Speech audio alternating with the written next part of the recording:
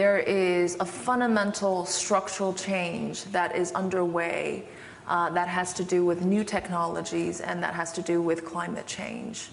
And China is spearheading that structural transformation by actually starting very early. You know, part of the success for EVs and solar panels is that they started much earlier than a lot of the Western economies did.